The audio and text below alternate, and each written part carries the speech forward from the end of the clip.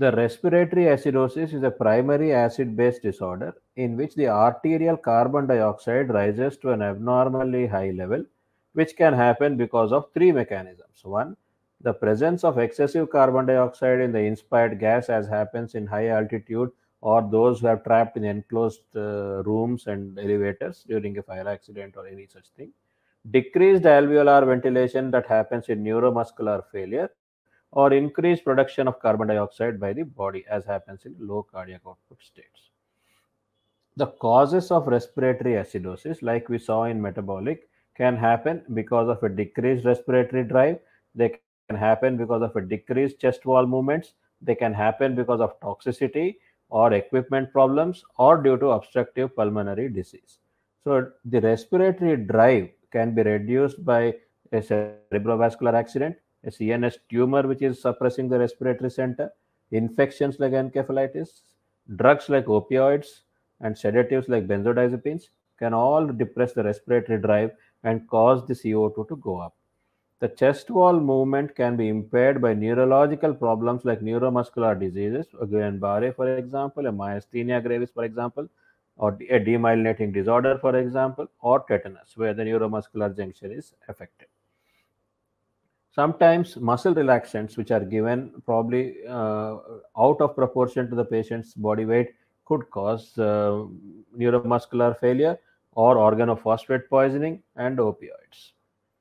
Similarly, any trauma to the chest, surgery, chest wall deformities, tension pneumothorax, pleural effusions, or upper airway obstruction can limit the ventilation to the chest and decrease alveolar ventilation, resulting in an increase in the circulating carbon dioxide in the blood. We all know that COPD can produce an increased carbon dioxide retention. The consequences of this, just as we saw that the metabolic acidosis triggers a respiratory compensation, a respiratory disease can trigger a metabolic compensation. However, when the CO2 goes up, the first thing to react is still the respiratory system. So there is an increased respiratory stimulus, which is maximum at 65 millimeters mercury of carbon dioxide, which increases the work of breathing. But because of the high CO2 on room air, because of the gas equation being constant, the oxygen levels will fall. So these patients end up being hypoxemic. The oxygen dissociation curve shifts to the right, and with a chronically raised carbon dioxide, there is a decrease in the 2,3-DPG, which brings the ODC back to the left. At the cardiovascular level, an increase in the circulating levels of carbon dioxide will increase the sympathetic tone and peripheral vasodilatation, just as what happened in metabolic acidosis. The blood pressure increases, and there could be a prolongation of the QT interval because of an increase in carbon dioxide. Neurologically, there could be cerebral vasodilatation and an increased intracranial pressure, which is the reason why most COPD patients will end up having headaches, CNS depression, and a decreased level of consciousness, which will ultimately result in a lowering of the seizure threshold. Metabolically, the kidneys will react by retaining bicarbonate, so there is an increase in bicarbonate as a compensation, and there may be a hypochloremia as a compensatory phenomenon. So the rules of compensation for metabolic acidosis are very simple. That means if you just apply the 1.5 plus 8 rule, you would get the rule of compensation. That's because there is nothing called as a chronic metabolic acidosis.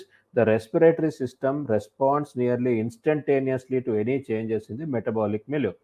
However, the kidneys would generally take time to respond to any change in the carbon dioxide, up to 48 hours. So, there is a scope for an acute respiratory acidosis and a chronic respiratory acidosis.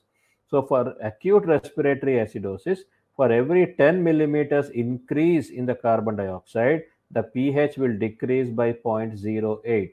That means if the CO2 is 60, so 7.40, if you take it as the baseline pH, 60 minus 40 into 0.08. So you get 20, so 0.16. So the pH should be around 7.24.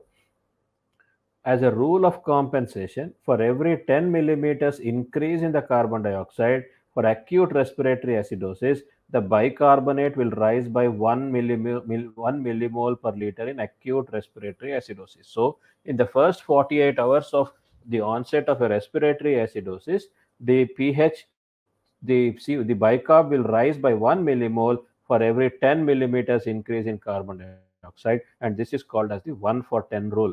So, if you have somebody who has a CO2 of 60, the expected bicarbonate is equal to 24 plus 60 minus 40 is 20. 20 by 10 is 2. So 20 plus 2 is 26. So this patient is expected to have a bicarb of 26.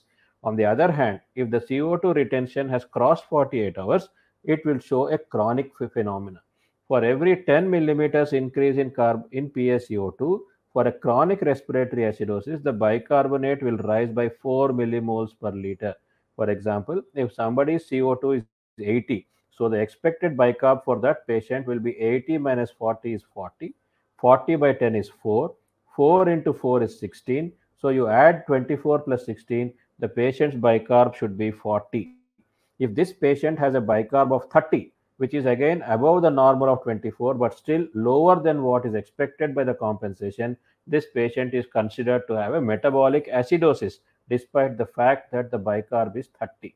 So we should never comment on the ABG just by looking at the CO2 or the bicarb. So the learning point is you always try to start interpreting an ABG by looking at the pH.